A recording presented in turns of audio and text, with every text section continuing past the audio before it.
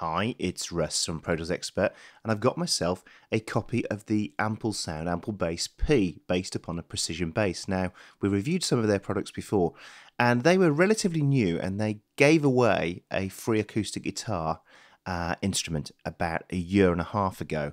And we reviewed that at the time. Then we went on to review their Taylor guitar, and I've got a Taylor guitar, so it was good to try it like that, and a Gibson acoustic, and a few other things. They then did some electrics as well. So now they've done a bass guitar based around the same kind of technology. It's got its own playback engine, and it's got some other tricks up its sleeve as well. So it's very easy to sort of fall back onto the default stuff like Contact and stuff. But these guys are really trying to do something different. And so I want to do a show and tell video. So I'll put up all the sounds. Here they are on the screen, just to show you the different types of sounds you can get. Sustain, palm mute, slap, pop, harmonics, or that, as they call natural harmonics, tap and all that sort of stuff. So there they all are, and they obviously work at different parts of the keyboard.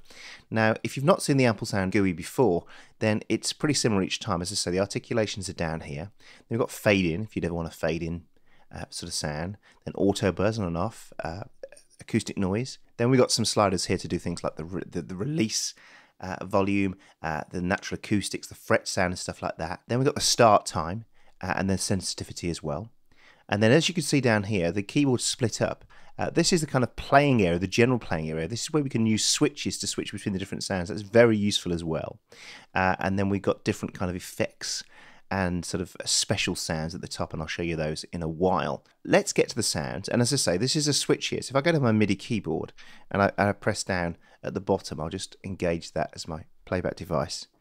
You'll see straight away that in the articulations now, it's changing the sound as I'm pressing that through. So I can start with the standard sustain.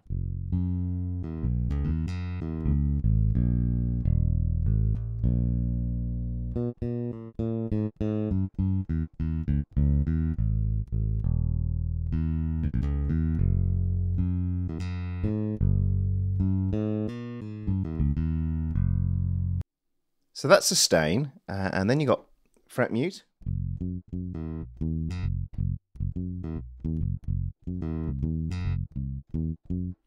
Natural harmonics.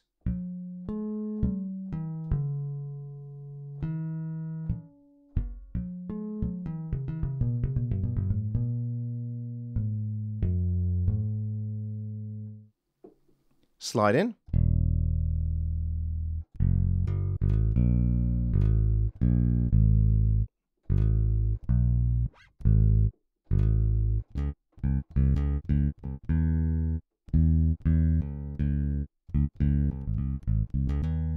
Let's go to slap now.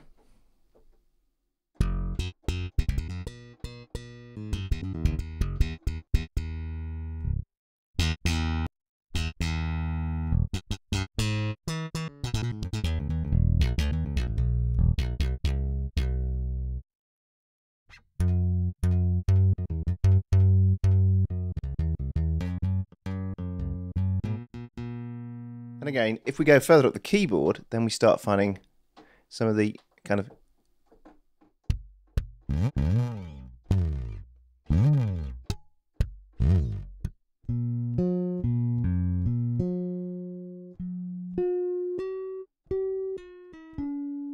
that's very high up on the sustain side now.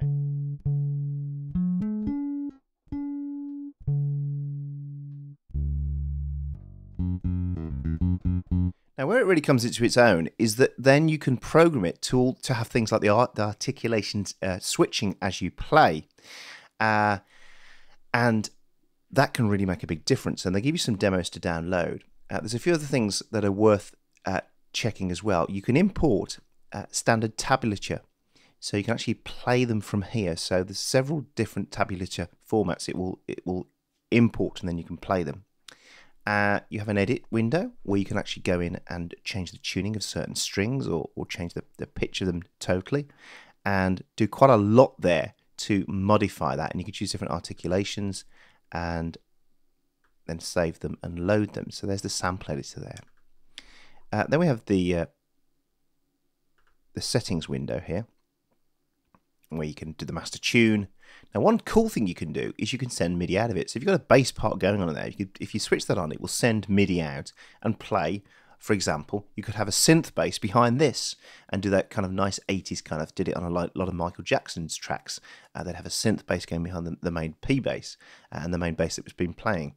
So that's very nice as well, and it works. I've tried it in Pro Tools, and one thing you have to be careful of, you have to make sure that the delay is set properly. So this has a delay compensation anyway that needs to take place. Here, I've got to pull it back 50 milliseconds just because of the processing time it's taking. So it's worth noting that, and so if you're going to use MIDI, I'd say 50 milliseconds is about right. That's not unusual. We had the same thing when we started playing with the Scarby bass, and so it's worth noting that as well. So let's go back to the main thing. And here's a demo that they've got on their site. It's a kind of inspired version of Billie Jean, using all the different articulations. So let me play you this, and you can hear it in action. And it's a lot better than me doing it. And so here we go.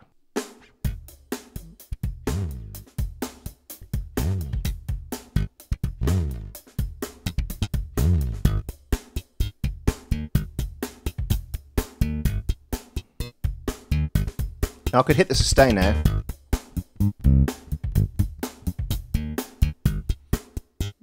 So you got that dynamic processing of the articulations.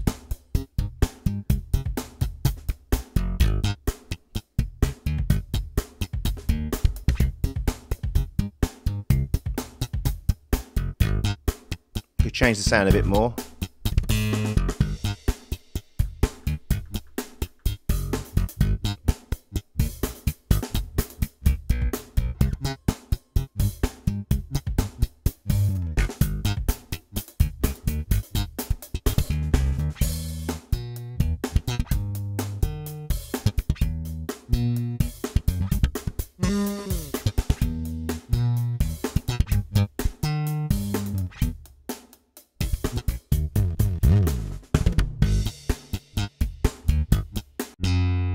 You get the idea anyway. You heard it at the end there, doing some effects here from here as well.